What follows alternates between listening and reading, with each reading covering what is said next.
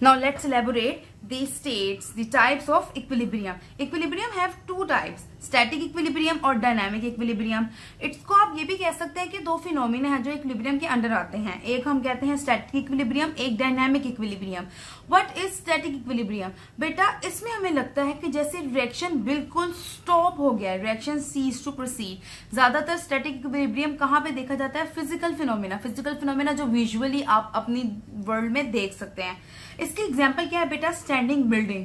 How elaborate this? एक standing building है, आप ऑब्जर्व करेंगे बिल्डिंग है, इस बिल्डिंग की 4 साइड्स हैं, आपको पता है. ये 2D डायरेक्शन में अगर मैं दिखाऊं तो यहाँ पे इस तरफ से जो फोर्स लग रही है वो किसके इक्वल है?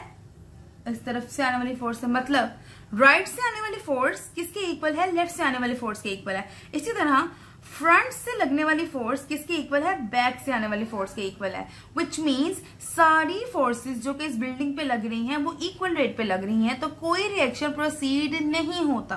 ठीक है, एक बैलेंस इक्वल रेट पे लगती हैं फोर्सेस, तो ये रिएक्शन स्टॉप हो जाता है और बिल्डिंग सीधी खड़ी रहती है. आप लोग ये तो नहीं ना देखते कि सुबह के टाइम बिल्डिंग खड़ी है तो रात के टाइम बिल्डिंग गिर जाएगी, ये पॉसिबिलिटी नहीं है. जो भी रिएक्शन हो रहे होते हैं, जैसे आप विंड फ्लोइंग का देख लें, रेनिंग देख लें, कुछ भी देख लें, सारे के सारे बिल्डिंग के चारों साइड पे एक जैसे होते हैं. दैट्स वाई हमें लगता है कि बिल्डिंग के ऊपर कोई भी प्रोसेस नहीं हो रहा, तो एक रिएक्शन रेट बिल्कुल स्टेबल हो जाता है, रिएक्शन सीज्ड हो जाता है. Physical phenomena. अब चलते हैं डायनामिक इक्विलिब्रियम पे.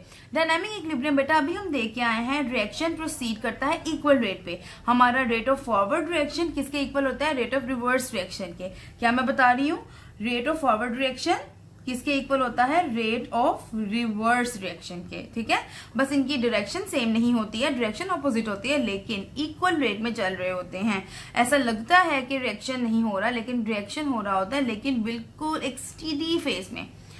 इसकी एग्जाम्पल जितने भी रिवर्सिबल रिएक्शन है वो इसकी एग्जाम्पल है. अभी हम लोग देख के आए हैं, हमारे पास इसकी एग्जाम्पल हाइड्रोजन आयोडाइड, इससे आयोडीन और हाइड्रोजन की फॉर्मेशन, और आयोडीन और हाइड्रोजन से दोबारा से हाइड्रोजन आयोडाइड की formation. Same with calcium carbonate, calcium carbonate से calcium oxide plus calcium dioxide की फॉर्मेशन, और इन दोनों से दोबारा से कैल्शियम कार्बोनेट की formation. All the reversible reaction take place under the dynamic equilibrium conditions to maintain a systematic equilibrium in nature.